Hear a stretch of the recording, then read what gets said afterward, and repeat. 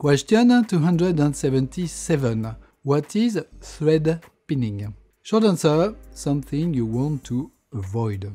Less short answer, thread pinning is an issue that came with virtual threads.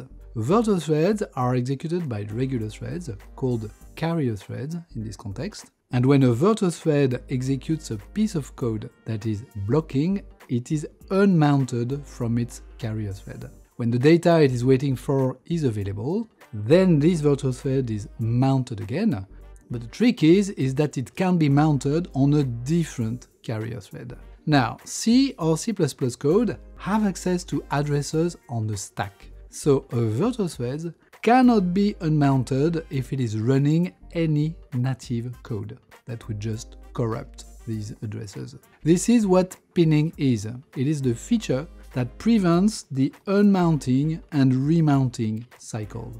One last word, in the first version from the JDK 21, virtual threads were also pinned if they were executing a synchronized block, but this one has been fixed in the JDK 24.